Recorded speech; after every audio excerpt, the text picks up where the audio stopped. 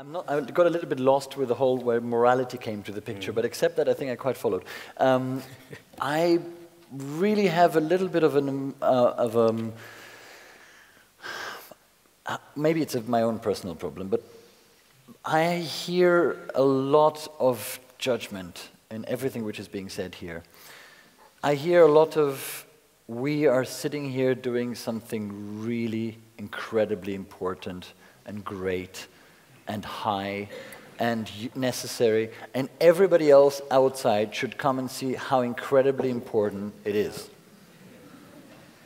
They don't know yet that they will know how incredibly important it is once they've been exposed to this incredible thing. Now, obviously, from a personal point of view, I agree with you. I am a musician. I think it is great. But, sorry, Bach and Mendelssohn and Mozart, who is what I do every day, have been dead for 200 years now. There are people outside in the street who have other content that is not less valid than what we do in this hall. So what, I would say. So what? So now, then a person I'll get there in a few seconds. I am the first one to think, since this is my life, that an orchestra as incredible as the orchestra that plays in this hall, in a building which has so much tradition and history, is incredibly important, but it's a part of what we have to do. We cannot lose contact with what's happening now and with why am I, not me, but me, a person of my age, what has Mozart got to do with me? Mm-hmm. What has Shakespeare got to do with me? It's our role as interpreters to find a bridge between these works and these people, but it's also a role to create things that happen nowadays, because if we go on telling people in the street for the next 200 billion years that they're too stupid to understand our great culture, they won't find it more interesting. Now, the point is, we have to have, first of all, not say it, but feel deep respect for other cultures, other kinds of interests of people that are not interested in art, that are not interested in what we consider important art, but have true respect for what interests them if we want them to have respect for what interests us. Because I think essentially art and what we try to do here, and I think that's what he said, because what I've been doing my whole life is try to make music for people who have never heard music before. It's all about an exchange, it's about communication. I try to say something to my audience, I want to hear something, I'm trying to have an exchange with my audience. If somebody does it through music or through theater or through playing football or through reciting Chinese poetry, I don't care. We have to challenge, we have to get into a discussion, we have to get into some sort of a platform where we reach to one another. Now, one last thing. What you said, I completely agree with it, and that's what I've been trying to do a lot as well, and partially failed, partially not, I don't know. But it's very easy to convince anybody in the street who has never been to a concert before to go to a concert once. If you're a little bit charismatic and you have 3 good excuses, you will find a way after 15 minutes to make them try it out. A completely different story starts where it's about making them come a second time. You will not convince anybody if they have been to an experience which did not move them, they will not come even if you tell them 300 times that it was really important. We are always approaching this by explaining, oh, it's about education, and it's about teaching, and it's about explaining. We don't have to understand music. Music is not there to be understood. Art is not there to be understood. I don't have to look at a painting and understand anything to know it's beautiful or for it to move me. It either does or it doesn't. If music doesn't move you, you won't come back to a concert, and you shouldn't. I don't go to many concerts because they just don't move me. Now, why do I have to go to a kid who is 10, say, I'm going to teach you for the next 2,000 years until you will know enough to understand why music is good? No. We should just make sure. The problem starts with us musicians or us artists. We have to offer something that has substance, that will move our audience. Then they will come. We don't have to educate them in that way. We'll educate them through showing them that real experience is possible. That's my opinion on that subject. Thank you, Listen, let me turn this, and I'll give you the floor, Jordi, to the final general question, and then we turn to the audience. Of course, that if you consider this a situation in which arts and culture are much less important than probably it was 100 years ago. Before we go to the world of politics or technology or commercial life or whatever, what happened in the world of culture, what happened in the world of arts, that much less people are interested to participate in all of this. Jordi, what are your... No, I agree totally with what you say. But I think one of the problems we have, as you have said before, we have the thing to specialize.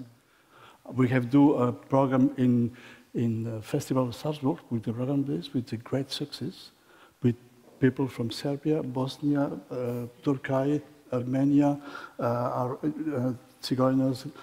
And I think we have to open the music to every culture. And it's not only the music which is composed with great names, which is important, because many of the cultures, they have music like the Sephardi people, like the Armenian, like the Serbian, like this is really authentic music from the life of the persons, because this music has helped still today people to survive. And I think this is the important. When you say this, to touch it, when you listen to a Bosnian singer singing an old melody, you feel this people is fighting for his life, for having a chance to be alive, you know? And I think we have to bring the music to this level of authenticity. One of the things that makes the classical music dying, it's because we are automats. Yeah. We are automats. We are not anymore trying to use the music as something which is essential for life. And I think the chance is to open for really music played by musicians. They fight for the life and for the music. But you see, this is in a way exactly a result of that. If you train people to specialize, they become at the end... The people the people from the Balkans are not the specialists. Well, exactly. That's why I actually agree with you. But I think what happened in the classical world is that we stopped encouraging people to be personal and to be sincere. We encourage them to fit to certain rules if they want to fit in certain boxes. And I completely agree with you. If my music does not represent my story, and I don't say my story when I play, the audience will feel it and they will not be moved by it just by me executing notes correctly. It doesn't interest anybody. I completely agree with you. And we must make sure, exactly as you said, that we don't maybe subconsciously have this little bit of arrogance that we think our music is better than other music. Because there is no better music than other music. Every culture of every art of every ritual of every culture is as legitimate and as important. And I think I completely agree with what you said. Yes, but I say still we need musicians. They can play Mozart. They can play Monteverdi. Sure. Also. Because this also music from our time, and we need this also. Ariadne. Yeah, I will try to. I must agree too. You know, what can I do? Because you are right. But maybe it's interesting to look at two different layers. The first one is that, of course, you need kind of know what you are doing. So the reason how to teach children is with good teachers, and this counts for all walks of life. It counts for music or for culture, whatever. If you know why this kind of picture is moving you, you can also talk to somebody else about it, if you really know it. So the first thing is, well, all forms of music are forms of the human animal singing to itself. Why should one be more better than the other? Of course you can say one is better than the other, and I would always put emphasis on that one. You can also say one is better conveyed than the other. But what lies deeper is, it's not only about you feel your story when you sing the song, man, yeah? That only brings you, that's quite a limited perspective, because empathy enables us to feel and to understand that we could be the other in that situation. Like, how could you be moved by a picture if you never sat on a horse, by example, and there's somebody sitting on a horse, you know? Or how could you be moved by a massacre if you've never been through it and also know nobody who has, you know? You know all this because you can feel for the other, and this is an access to all things produced culturally and to a capacity of understanding them. You do not have to like them, like there's ghastly music out there, please, you know? But you could understand that, and this broader understanding of something what the human animal does and is capable of and what happens to him, I think for me is the key to something like education, or to find a 2,000-year-old book incredibly interesting and fresh, or to, you know, understand a music which is not your own culture. And therefore everything is valuable, but, you know, if it's nicely conducted. Yeah. But the question is, why is this big statement much less evident for so many people? And what is the responsibility? Why is it that the world of arts and culture, which has been subsidized for many years, why is it that we, you know, world of culture, world of arts, or whatever, have not been able to convince a ruling class, political parties, and especially, you know, an audience that what we are doing is, quote unquote, very, very important? Where is it that, what is it that we did wrong? What I think, I was thinking about what you said. This is a temple of music. Is it called like that, a temple of music? Can I say it's that? A temple without, we hope, thresholds, tramples, no, temples no. for music. Yeah, it's a temple of music.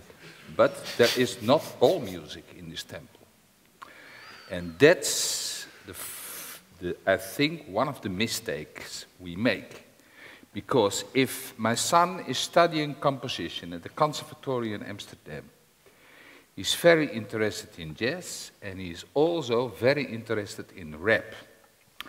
And we, as an audience, I think, well, I know now because he is interested in that, but the very nice thing about rap is that I live in a village like Rhône, or a small village like Bolnes, whatever.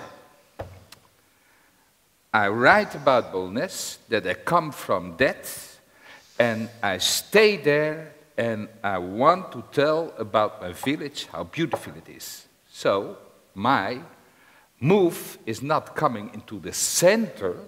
My move is there. I want to show you. I want to show you how beautiful identity I've got. An important identity I've got. That's the sort of music. But we, I think, me too, we have moved that out instead of looking, ignore it, instead of looking how beautiful it is. Because in Germany, let's say we have, in my theater, we have a big music program. But the Germans, to give an example, count on 1, 2, 3, 4, 1, 2, 3, 4. Let's say the rap people count like that, 1, 2, 3, 4, which is completely different. And that we've lost, that feeling.